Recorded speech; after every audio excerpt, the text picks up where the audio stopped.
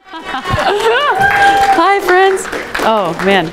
Okay, apologies in advance for the mics that probably aren't really designed for like a dress as the way they clip to you.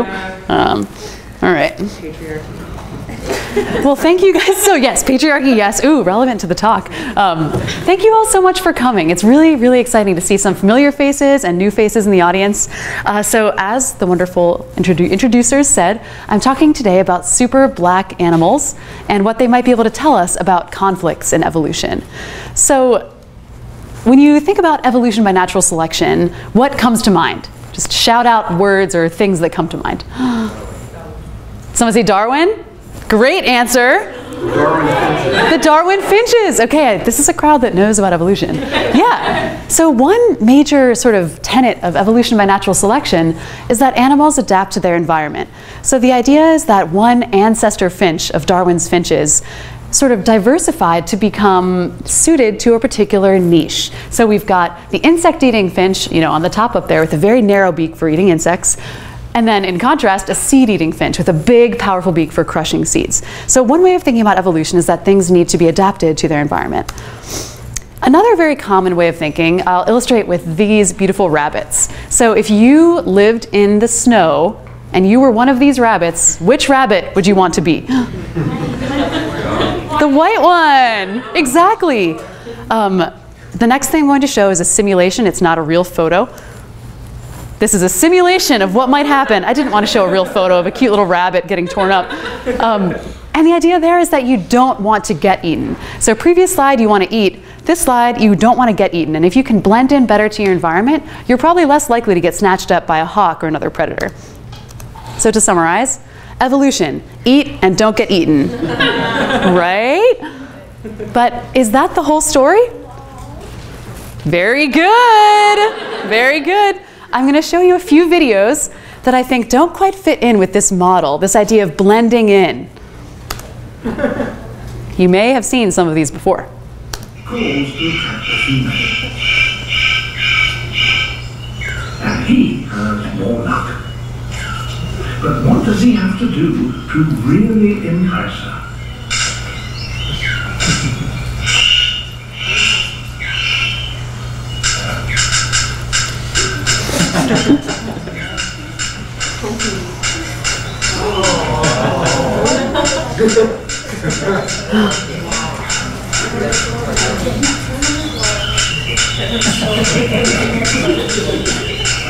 So this guy's doing sort of exactly the opposite of blending in. How many of you have seen that video before?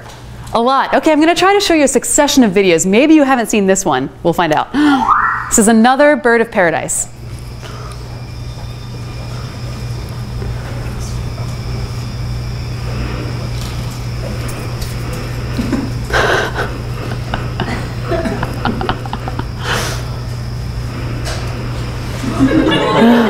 Oh, the female. Okay, this I think is the cutest thing of all time. She's like, I'll spread my wings too.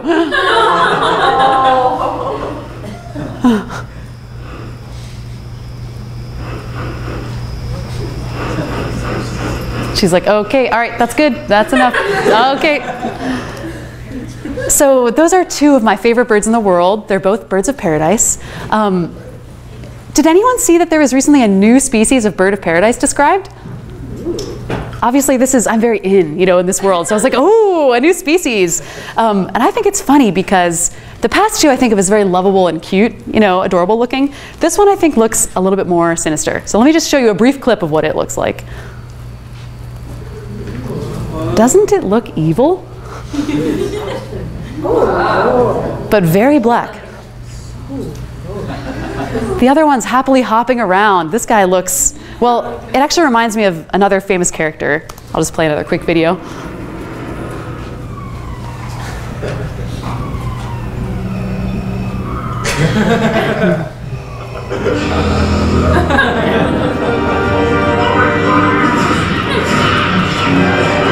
Doesn't the head shape look like Darth Vader? So what I really want to talk about today is how much this bird of paradise reminds me of Darth Vader. In which case I think we have to extend the analogy and say that the happy, cute one is Luke Skywalker. But I am digressing. So a lot of you have already heard of birds of paradise. Have any of you heard of peacock spiders? A few, good, okay. Well, the Australian, of course, knows about peacock spiders. Let me show you a few more videos, and this is just kind of to ground you. I think it's very important in biology to kind of get a sense of what you're looking at. When you work in a museum, a lot of times it's different to look at a specimen sitting in a shelf versus the real animal. So here is a video of one of the many beautiful peacock spiders. He's looking for a female. He sees one.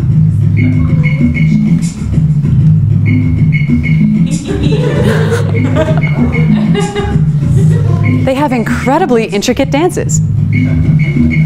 And as you can see, they too have incredibly brilliant color that has evolved.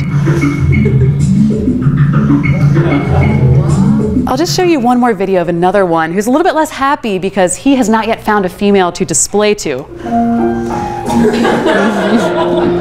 And the person who makes these videos is a brilliant scientist named Jürgen Otto. He's like the peacock spider maven. This spider, I think, is one of the most beautiful things in existence. You could fit 10 of them on your thumbnail, but they're reflecting light better than most man-made materials. So to bring it all back to what we were talking about before, this brings up the question, you know, we tend to think of evolution as survival of the fittest. But if you ask me, these things are really sticking out. I mean, why doesn't a hawk kill that one and a lizard kill that one and they both are gone? You know, what led to them actually persisting through evolutionary time? It seems to me like they're wasting a lot of energy on their displays. It seems very wasteful. It seems like it would be better not to stick out. And I find myself asking the question, you know, why not just be brown? Why not have both male and female look like this? Then you don't get spotted by the predator. And a lot of you are evolutionary biologists, I know, some of my lab mates back there in particular. But evolution doesn't see the whole picture like that. So yeah, less energy would be spent if both of the birds were brown, but evolution doesn't sort of look at, it doesn't move in a directional way. And this, you know, graphic displays how what I think a lot of us think of as evolution, going from kind of worse to better, less evolved, more evolved. But that's completely wrong. All that matters is making copies of yourself. So let's compare green guy with blue guy. If green guy makes 9 babies and blue guy only makes 3, I think we all know who wins. Green. Green, exactly. And it turns out that beauty is just a way of more effectively making copies of yourself, getting a mate. So then there's a sort of fundamental question here, which, you know, a few of us were talking about before this. What leads to the evolution of beautiful things? And in particular, why might somebody have a preference for something beautiful, especially something brightly colored and really elaborate like this? And biologists have come up with a few hypotheses, and I'll group them into 3 groups to run through them today. So one very popular hypothesis is that beauty is a signal of how healthy you are. So the most famous example of this comes from red birds. So red birds get their beautiful red color from special chemicals called carotenoid pigments. Has anyone here heard of carotenoids? Yeah, a few people have. Sometimes people that are very into health have heard of these because carotenoid pigments are actually very important for human health and for the health of many other animals. You can remember the name because carrots are full of carotenoids. And it turns out that carotenoids actually are very important in your immune system, among other functions within your body. So coming back to the hypothesis, the theory is that this red bird is sending out an honest signal of his health. He's basically saying, like, look how bright red my feathers are. You know, look how healthy my immune system is. I am a good mate. You should choose me. So this is theory number 1. Honest signaling leads to the evolution of beauty. This theory I really like, and this one is called sensory bias, and it's the idea that maybe males are just taking advantage of pre-existing preferences in females. And I'll take a quick moment here to say, I'm using this sort of binary of sex in this talk that, you know, females choose males. Males evolve elaborate, beautiful traits, and females choose them. And that's true for everything I'll talk about today, but many animals have evolved a wide variety of systems. Sometimes females are the ones that are beautiful and males choose. Humans are very complex. If you want to talk more about humans, talk to Ava and Jenna.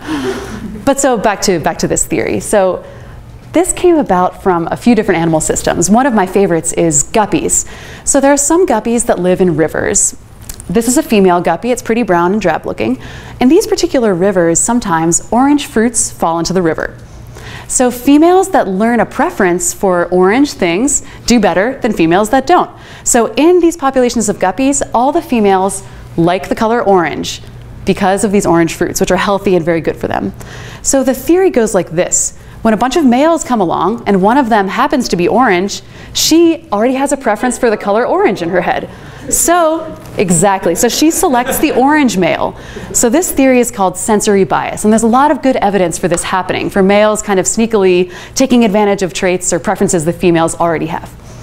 So there's two theories. Maybe it's honest, maybe it's sensory bias. And the third theory, Rick Prum's theory, which we were discussing right before. Yeah, exactly. And his idea is that maybe maybe preferences are just completely arbitrary. And he recently wrote a book about this that has been making a lot of rounds and getting a lot of press. His book is called The Evolution of Beauty. And his idea is that, look, beauty just happens because females just have arbitrary aesthetic preferences. You know, why do we all like listening to some musical songs and not others? Why do we like looking at sunsets? Why do we think certain things are beautiful and certain things are not? Maybe it's just arbitrary. And his big point is this is a good starting point. We know we have preferences. Let's just assume they happen arbitrarily and then go from there and look for evidence of other driving causes. So we've got three key arguments for why a female might have a preference at all, why she might like the color blue. Does anybody have any questions about these three models of what might lead to a preference evolving? Yes? Yes, great point. I think that you're right, in fact, for all of those. No matter what, you know, she likes, they're going to evolve to impress her. So that's a very good point. Some animals, they have like muscles, something, like to impress some sails. Yeah. This is a great point, that things like muscles or big ornaments evolve, and sometimes they evolve so that the males can fight with each other.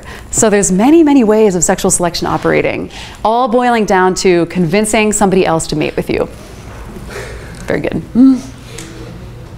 So then, again, this explains why she might have a preference for something like the color blue. But if you ask me, this is a very extreme trait. I mean, the birds of paradise, here's some more photos of more of them. They are some of the strangest animals on Earth. And so we don't have to, or we can't just explain why a female might have a preference. We have to explain what causes this extreme elaboration of the traits. And so to think about that, I think of it as an interaction between male appearance and then female preference and perception. So what the female can see and, you know, what she prefers. So if you're the female, you're probably thinking to yourself, okay, is this guy a good mate? You know, would we make offspring that are fit? Would I have good, you know, fitness if I mate with this guy? But he has a different priority. He says, I will do anything to mate with her. And so there is a very fundamental conflict of interest between males and females in this system, and in fact in many other systems, because it tends to be the case that females invest more in their offspring. Again, humans, we're not determined by our evolutionary history, except in certain ways, but in the animals I study, there's a very fundamental conflict of interest. And I like to think of it as a relationship between an examiner and an examinee. So she's kind of setting up some sort of test to see if the male can pass it. So let's think about an analogy or two. Instead of looking at males and females, let's think about it as a professor and students. So another case where the professor is trying to examine the students. So the professor is thinking to herself, I wonder if they're learning. You know, let's make a quiz and see if they're learning. The students think, we're going to do anything we can to get an A on this quiz, right? So the professor wants to test sort of their learning, how much they've picked up.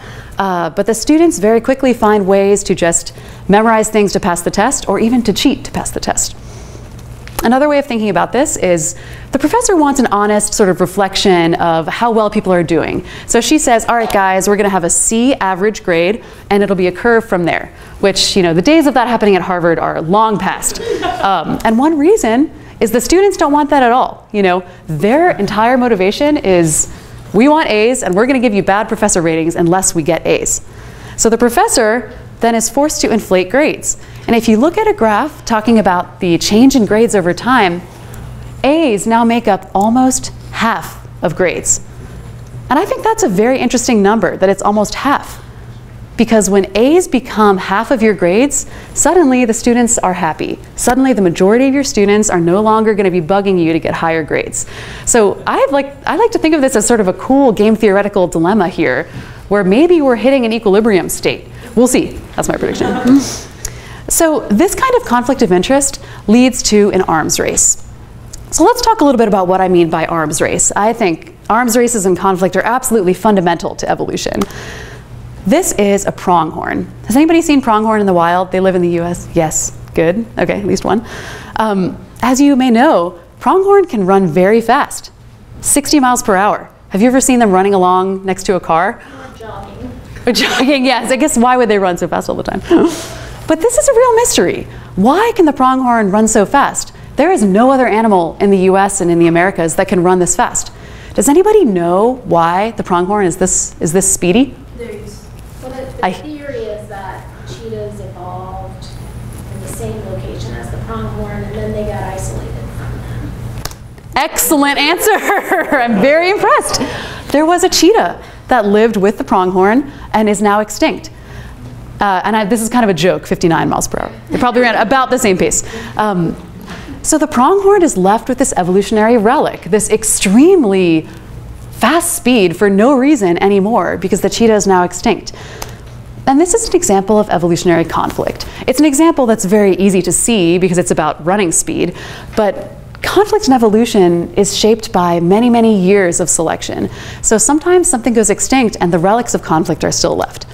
I wanted to put a picture of my advisor, David Haig, because this is the sort of thing that he studies. He's the maven of conflict. So again, this is one example of an arms race where, no pronghorn is going to be ready to get eaten, so speed increases and increases and increases over time, even though it would be a lot easier if they both just ran at 10 miles per hour. That'd be much easier for them. And another famous example of evolutionary conflict is a little bit more surprising.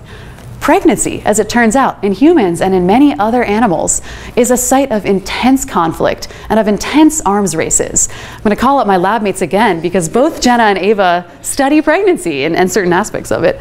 And a short way of explaining why there's conflict there is that there's a give and take between the baby and mom. And in general, the baby wants to get more from mom than the mom wants to give.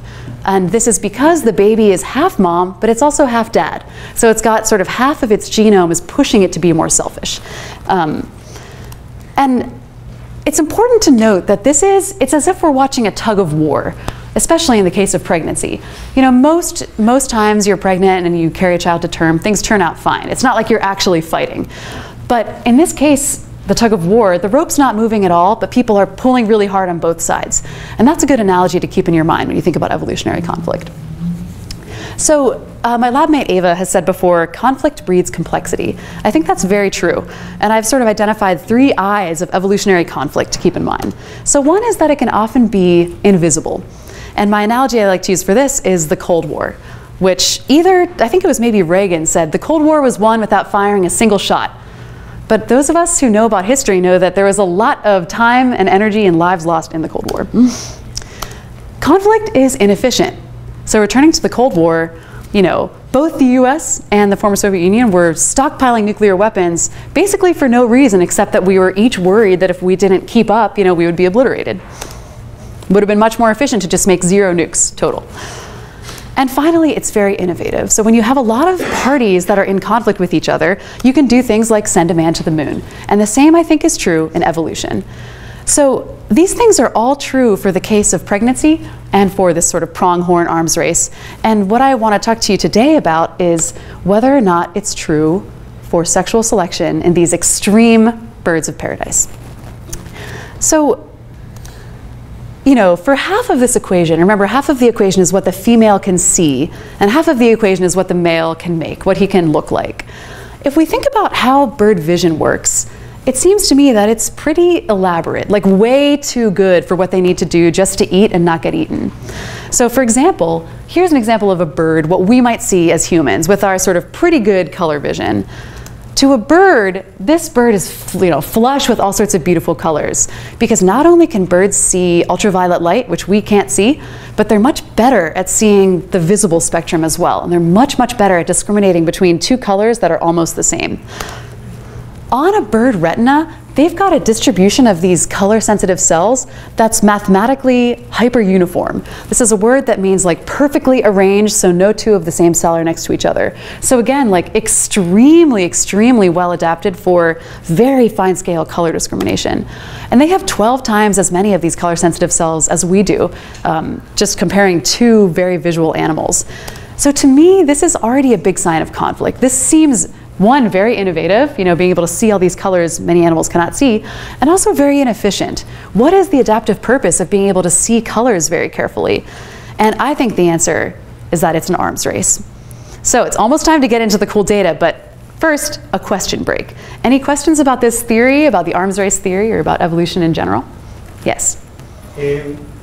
All these examples you have about the bears are very beautiful. It sounds like a very nice in some places when there's a lot of vegetation and a lot of animals. But for example, I have in Arizona, and Arizona is like everything is rocks and brown, and it's like, you don't see that kind of colors.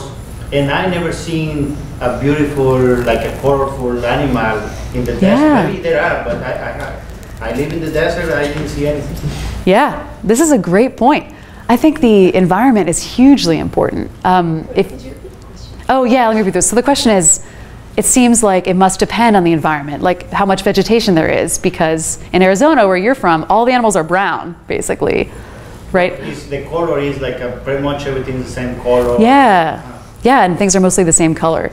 So I think it's all about the balance between natural selection and sexual selection in general. So if you're spending all your time sort of avoiding predators, or if your environment is very scarce with resources, that's going to be a very big drive. Just surviving is a big enough drive.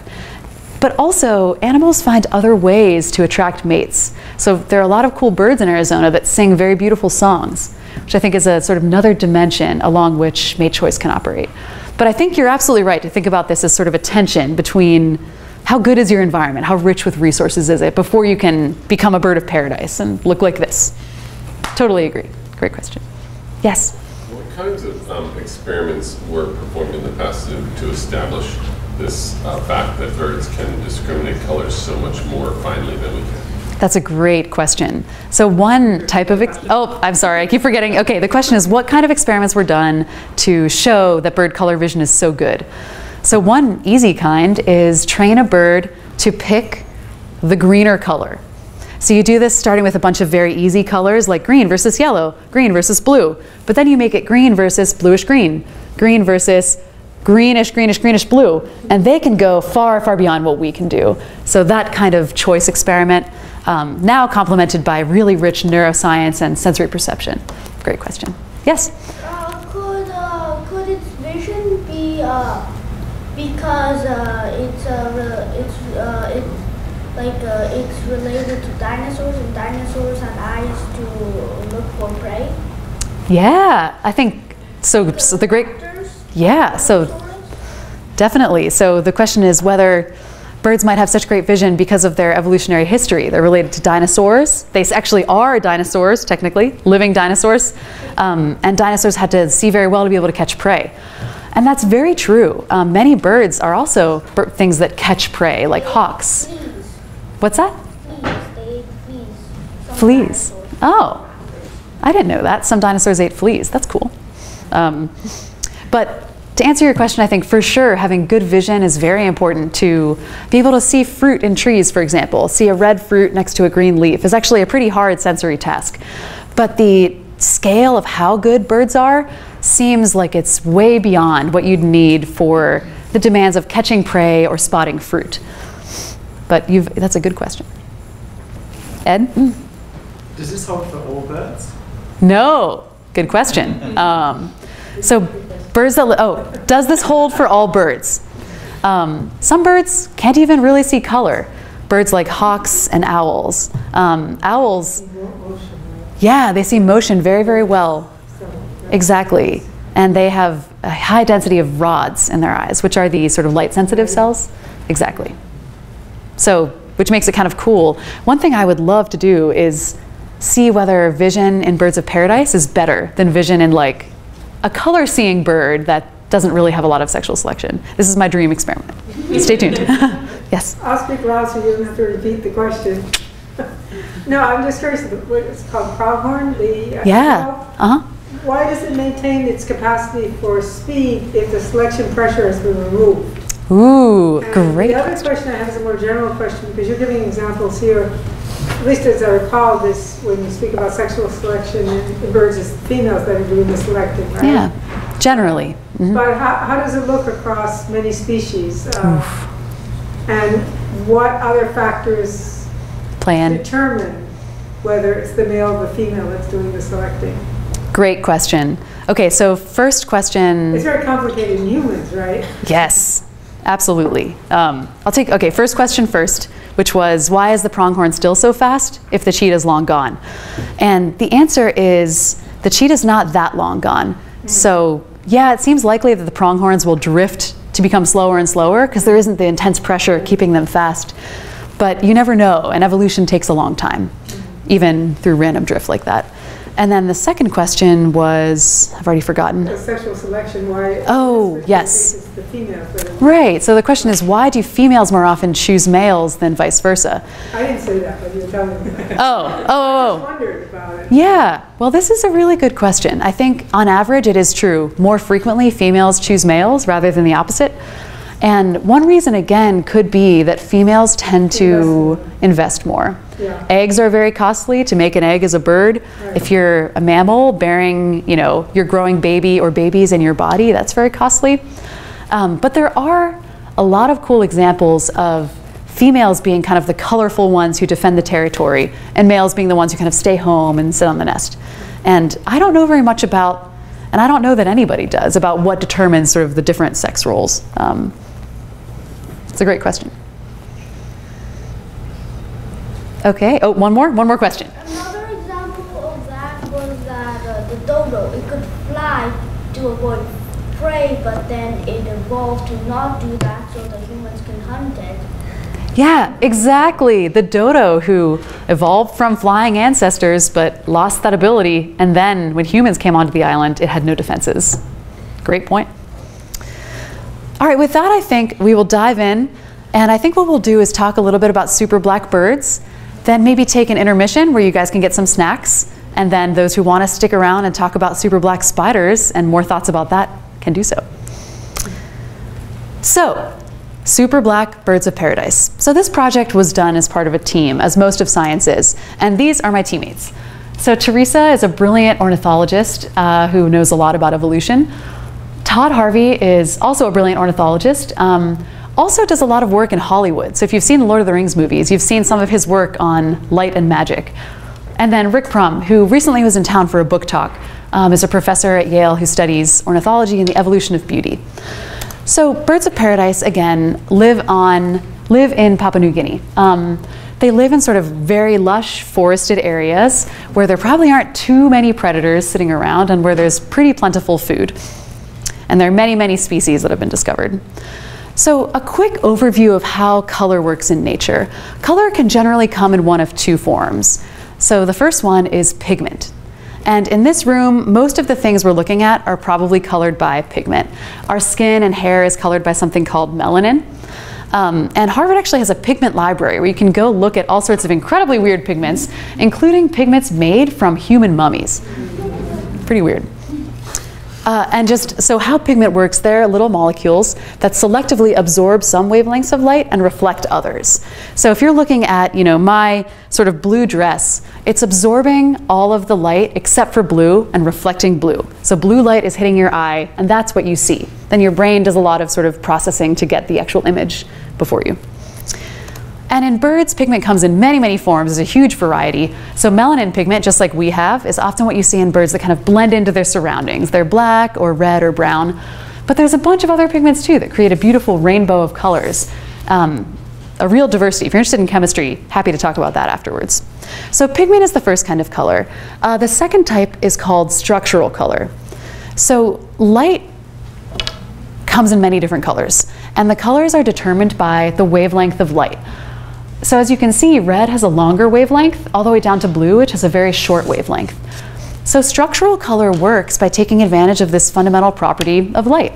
So if you imagine constructing a tiny structure with a bunch of little beams that are spaced out at about the wavelength of blue light, you can imagine how that would interact differently with red light than it would with blue, right?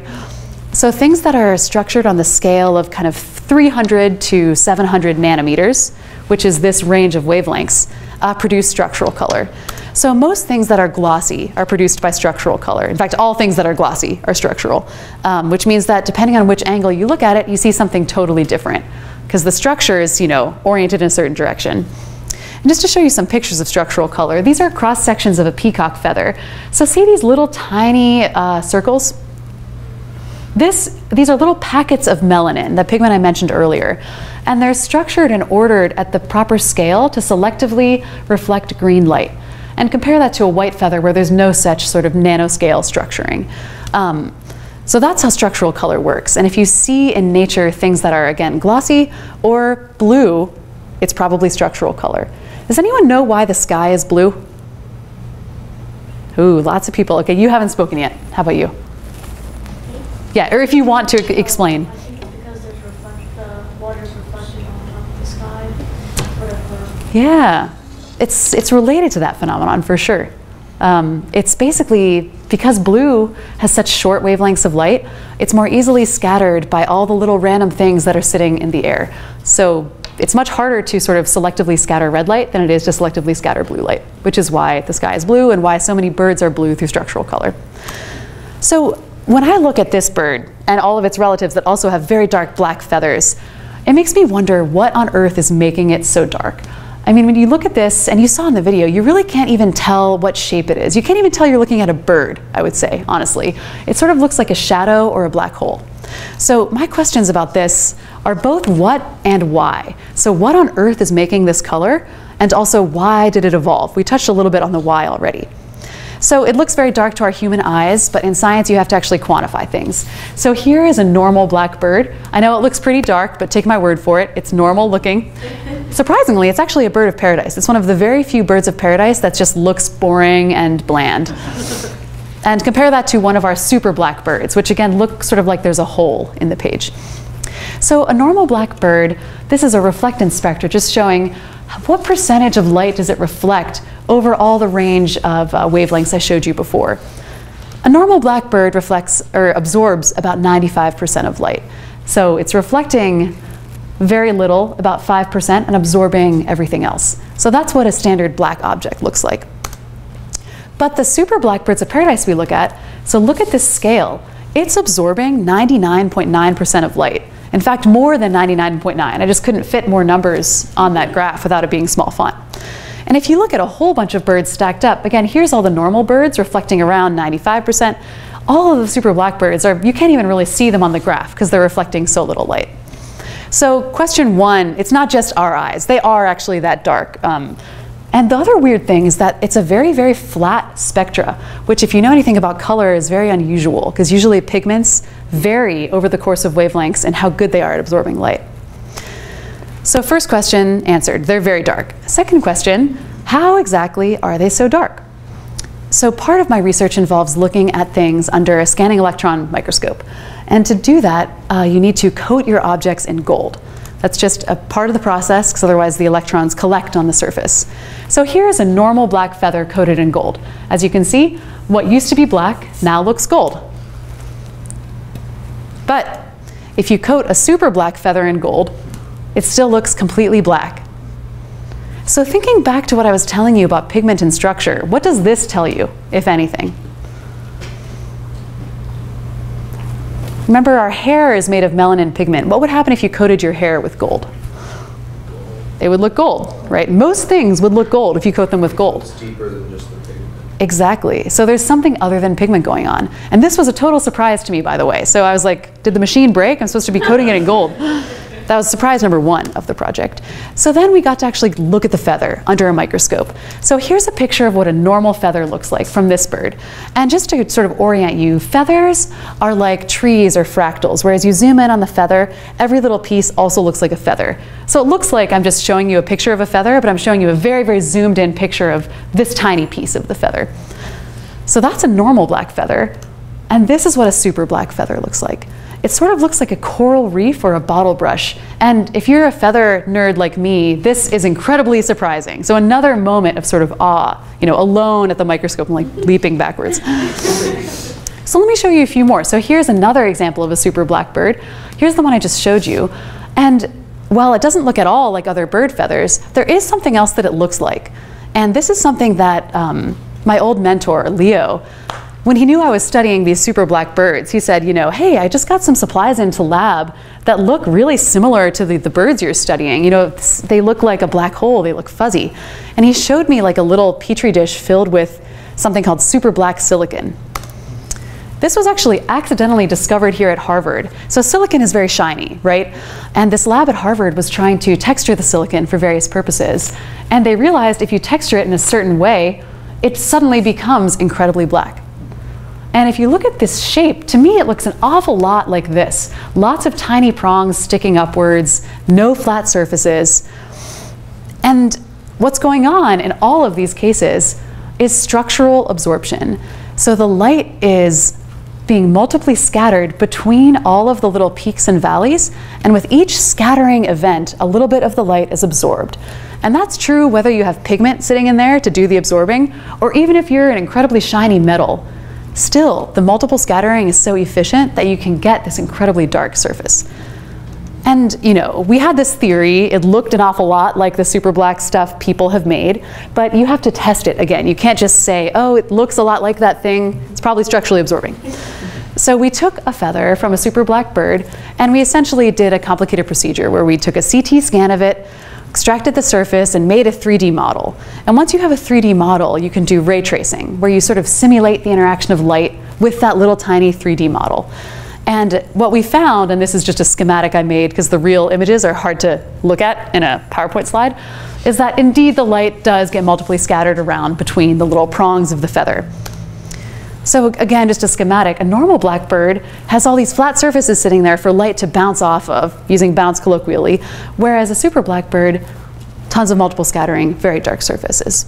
Another interesting thing is that, you know, these birds do reflect some light. They're not perfectly black. Nothing, mostly, is perfectly black. Some things are in space. But the little light that it does reflect, it directs away from where the female is standing. So remember in the video, the bird is really intense about like making sure the female can only see him straight on. That's because he is reflecting light, and if you manage to get a sidelong view, you do see a little bit of specular reflection of the gleams, the white gleams. So I told you about pigment, this sort of selective absorption of light. We know a lot about structural color at the nanoscale, and what this paper shows is that throughout nature, there's a lot of opportunities for microscale structural absorption as well. So usually around now is when people begin to ask me, you know, what might this be useful for? Are there any applications of this super black feather? And it's a good question because evolution has inspired lots of really efficient human design. Evolution has had many, many years of tinkering around to come up with a very energetically efficient solution to all kinds of problems, problems that we now share in our sort of human lives.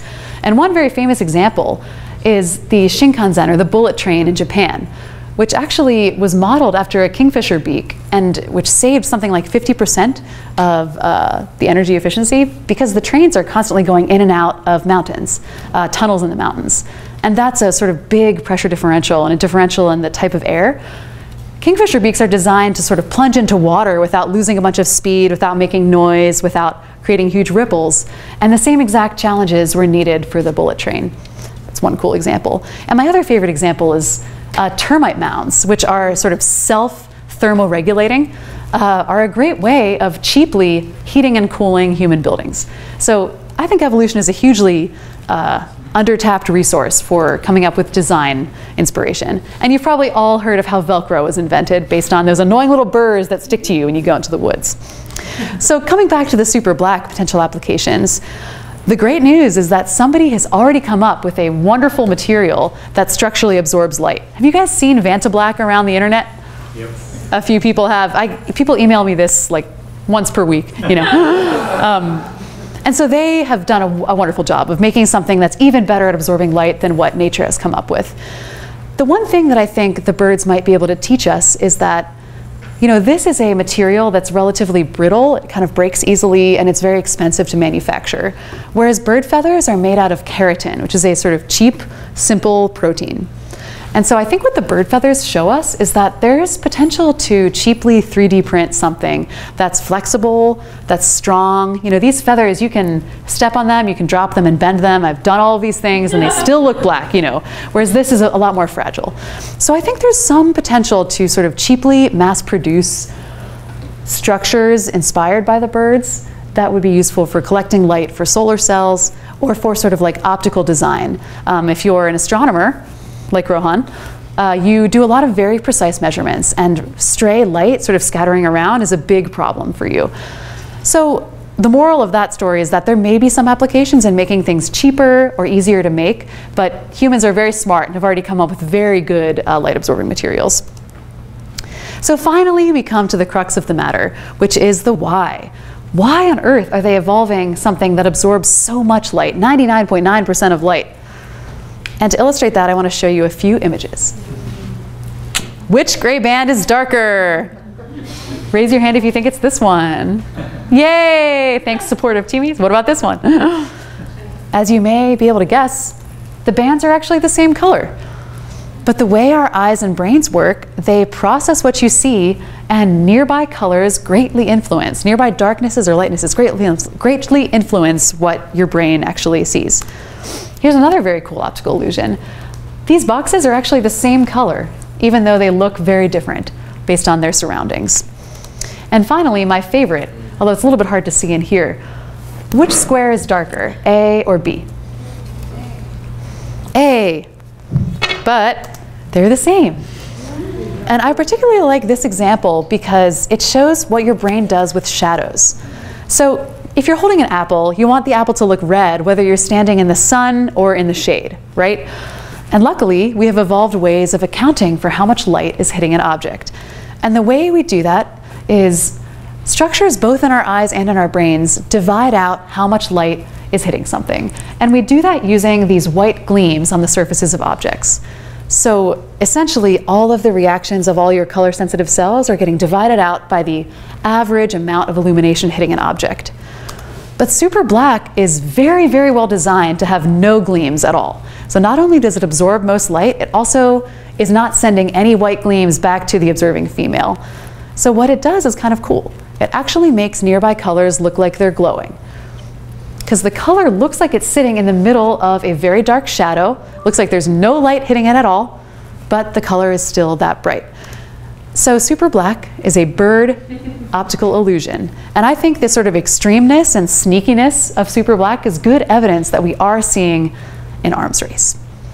With that, I think I will pause for questions.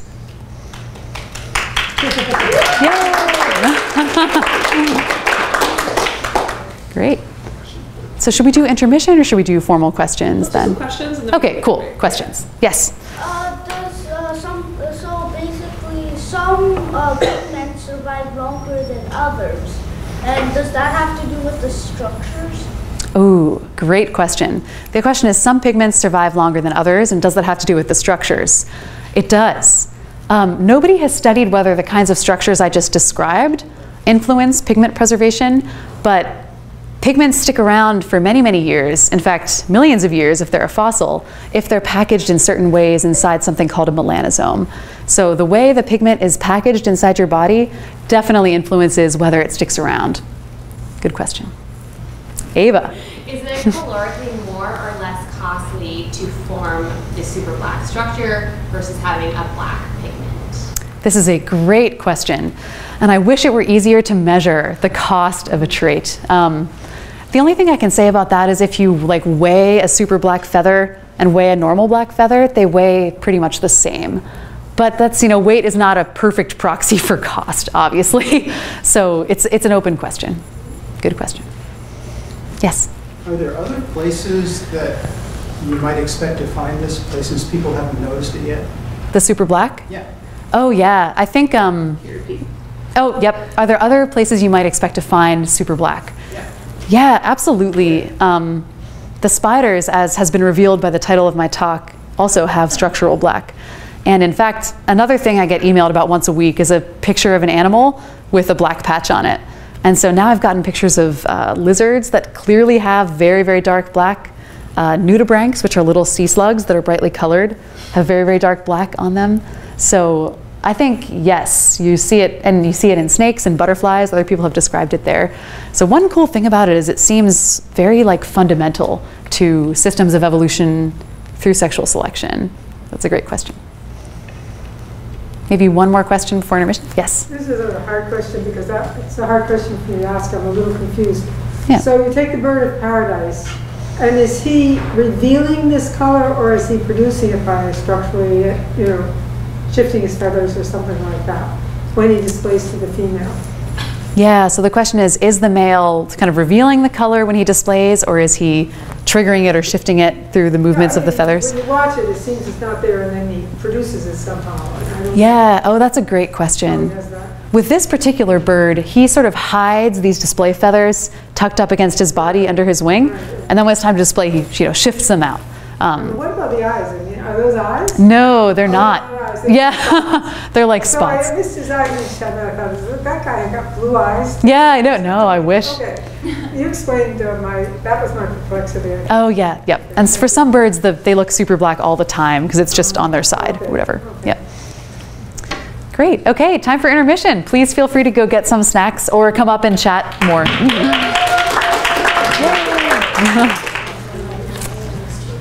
Thank you all for sticking around for more Super Black. It's very exciting. One thing I do want to talk about briefly before we go on to the very cool spiders is a bit more about like why I think this is an arms race dynamic. And something I didn't say is that if you're a bird of paradise and if you're a male, you may well not get a chance to mate because only something like half of males in many species actually get to mate with females.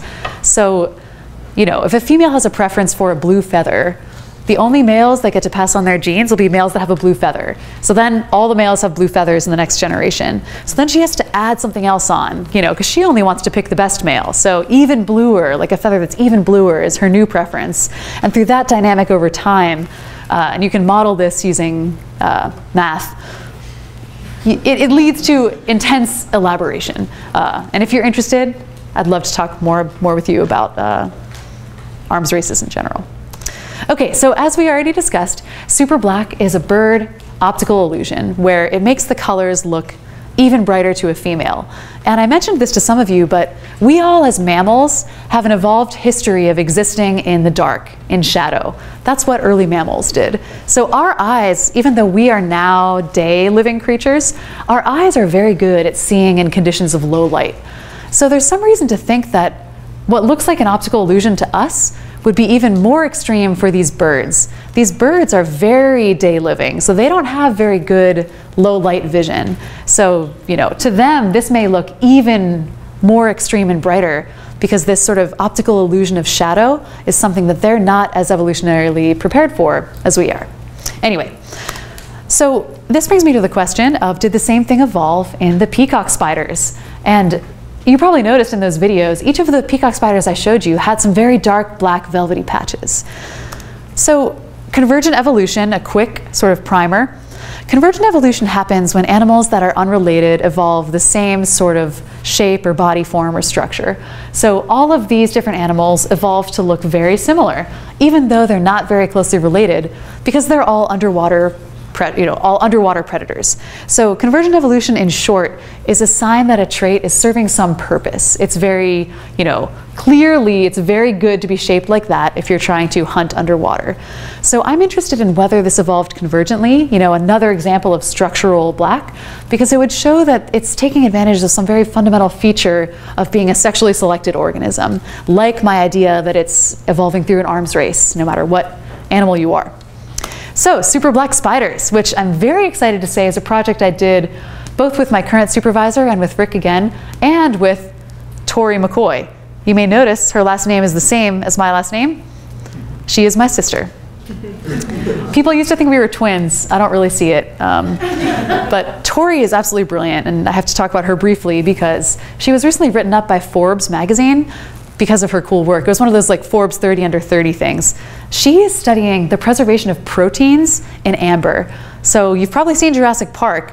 She's literally trying to extract information about proteomics from dinosaur feathers preserved in amber. So stay tuned for her to clone the first dinosaur. And this is my favorite picture of Tori. I get to do this because she's my sister. I think she looks like she's plotting to rule the world. It's at her first communion. She actually got in a fight at her first communion too. Okay, so quick reminder of the peacock spiders. I can't resist showing you this video. Somebody remixed the video to make it sort of match very nicely to a very famous song.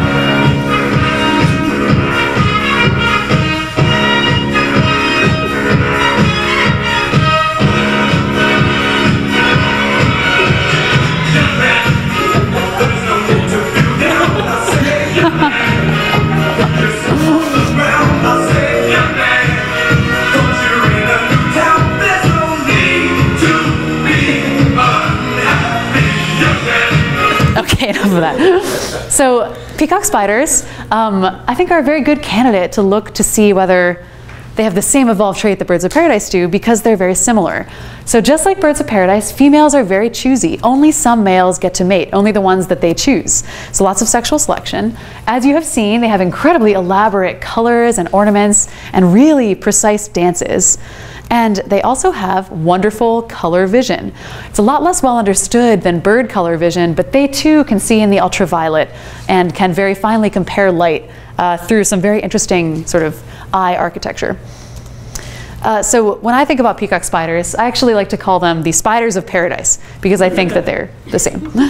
So again, my question is, was there a convergent evolution of structural black? And remember, the structures reduce the gleams so that they can sort of trick your brain and trick your eyes. Did this convergently evolve in this behavioral similar group of animals? So to do this, Tori and I did some hyperspectral imaging, which is a way of basically taking a photo of something where every single pixel encodes information about exactly what color is being reflected. And then also, again, scanning electron microscopy. So short answer to the question how dark it is very dark. Just like the birds, it absorbs over 99% of light. I also took sort of images of the blue areas and the red. And then the key question, which is, what does it look like up close? So here's what a normal spider cuticle looks like. Kind of the spider's skin is called cuticle. Here is what the super black spider looks like. So you may notice these weird little things. When I saw sort of up close what the spiders look like, I thought to myself, yes, this looks exactly like the bird of paradise feather. Don't you think?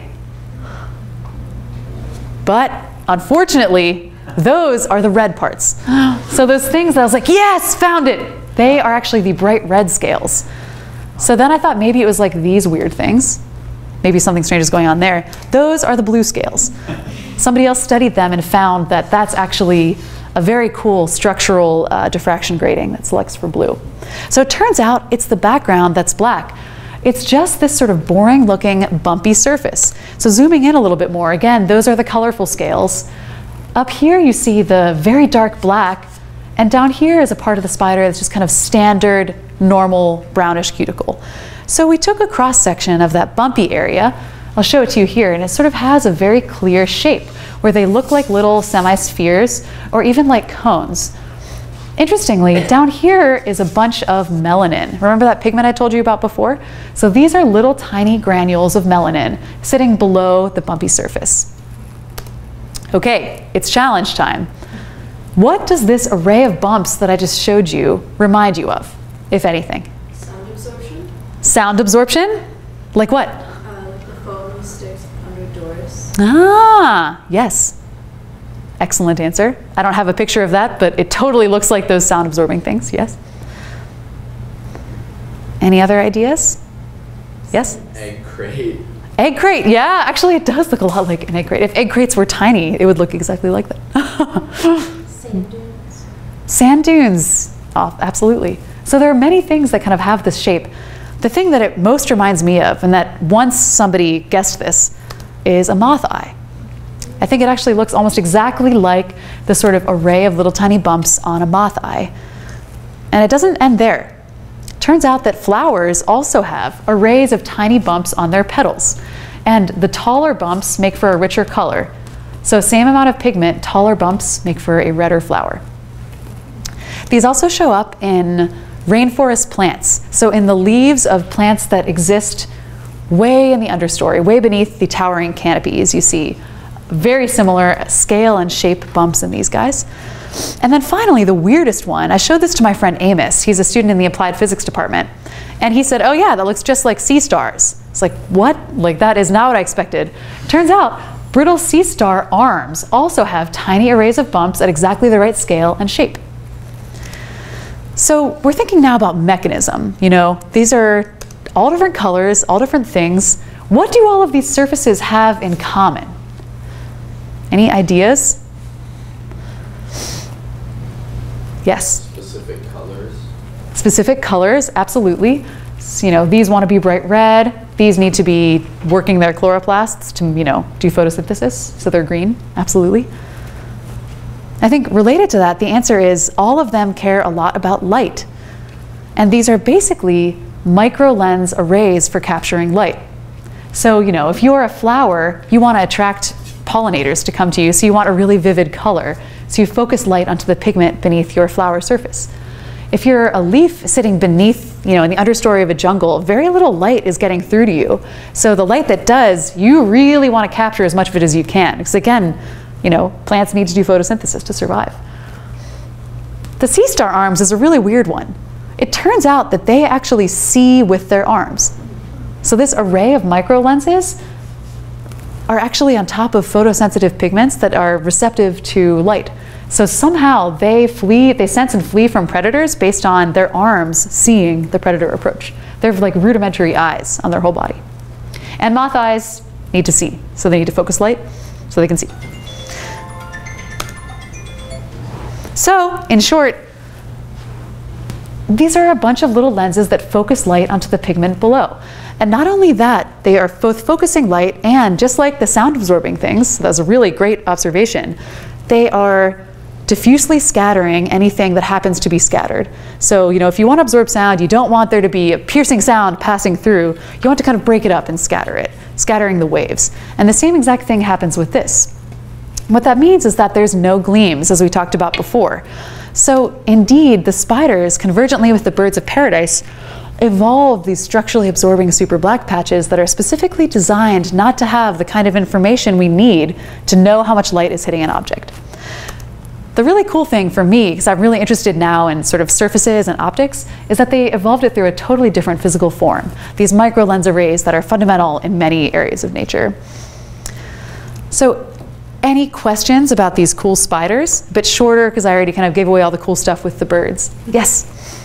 All right, this is maybe, I'm not sure I'm going to get this right, but you just said something about evolving exactly the right structure to remove the gleams, which are the information that we need to calibrate to decide how bright something really is.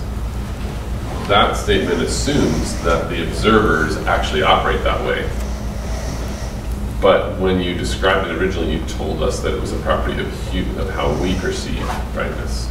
So my question is, just like my question before about how you know the birds can finally distinguish colors, what experiments have been done to prove to you that the birds or the observers of the spiders, that they actually rely on gleaminess to make the same judgment call that you know that humans do?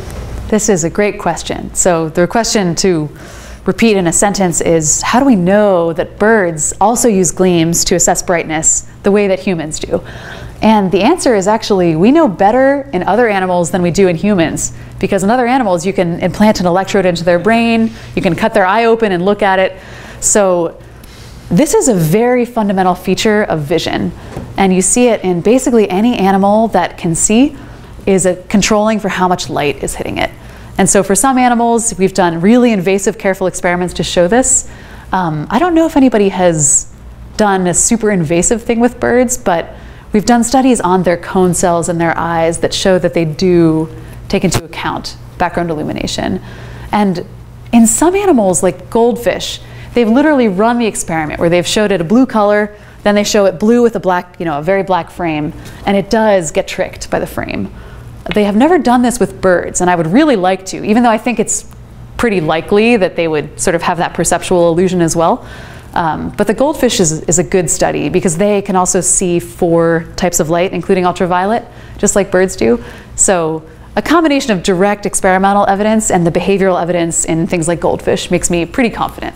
That's an excellent question. You can't just assume that everything is like a human. So. Yes? So in the beginning you talked about how maybe melanin and those kind of pigments weren't as strong a black as the structural black or blue that you talked about with the birds. And it seems like the spiders are just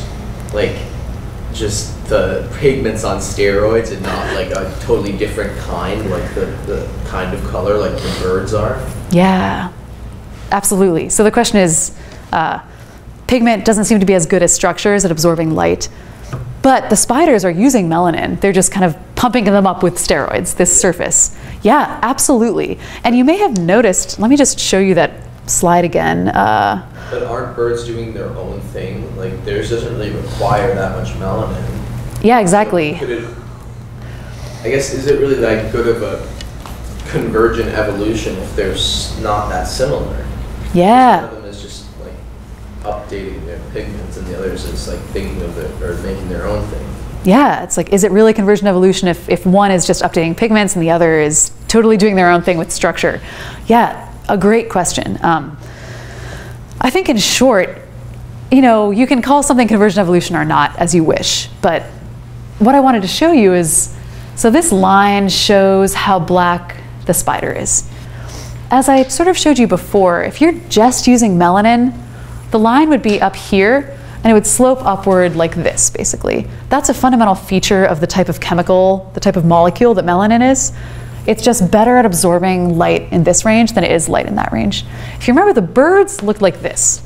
It was flat. It was almost a completely flat, you know, because they're just as good at absorbing all of those wavelengths of light because of the type of structure they use. And the spiders are in between. You know, they're very good at a lot of light, but they've got this characteristic rise that you see in melanin. So they're definitely not as efficient and dark as the birds are. But I think if you take some sort of measurements and just look at like total, how much light is being reflected, it is really very similar. I think you're right to kind of challenge the assumption we can just call it convergence, because that gets thrown around a lot. But I think the sort of summing up all the evidence, I'm pretty comfortable saying like this is an independent evolution of a very dark, structurally enhanced, rather than totally structurally enhanced color. It's a great question. Yeah. Any other questions?